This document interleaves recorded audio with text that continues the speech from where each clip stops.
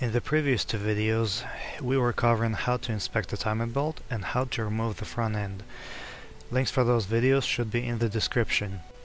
In this video we will be covering how to remove the engine head. If you don't want to get dirty, put your gloves on. Let's begin.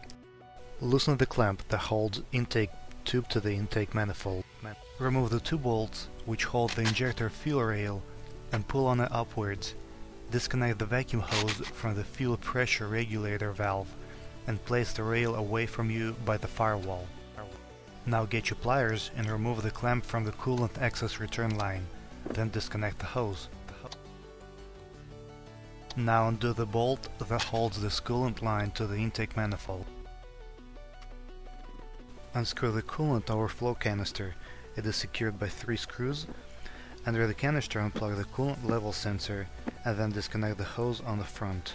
There's about 10 bolts that hold intake manifold to the engine head. Remove them all. Unplug the sensor from the intake manifold. I think it's the air temperature sensor. Remove the oil tips.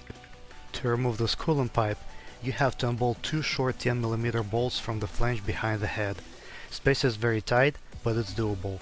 I was not able to get a good shot of that flange, so you will have to find the bolts yourself. Unclamp the valve from top of this pipe and then disconnect the hose.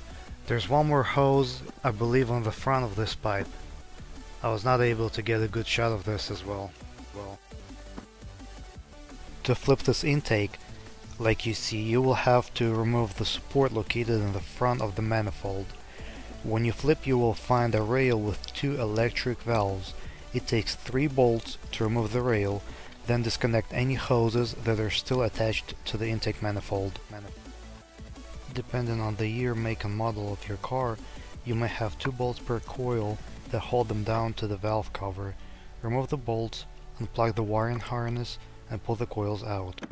On this wiring, you will find the ground bolted down to the valve cover. Disconnect the wire and replace the bolt. Remove all 10mm nuts from the valve cover.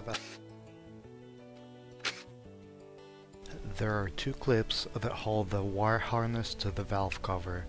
Unclip the wire harness and move the wire harness away from you.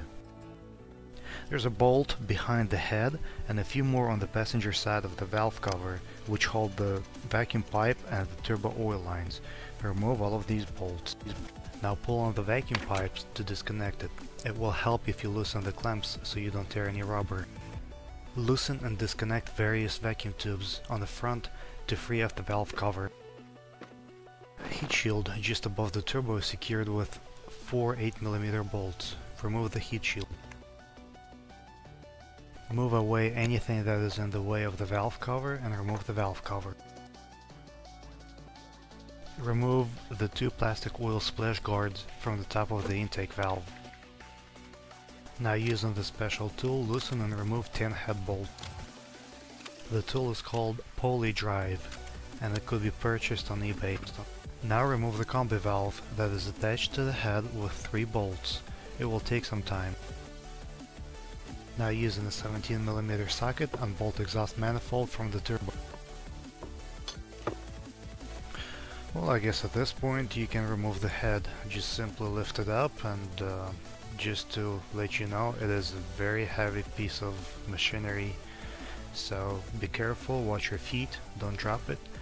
And it would be good if you prepare some kind of a cardboard board or a place where you can place it, because there's going to be a lot of oil still leaking out of it, and might be some coolant as well.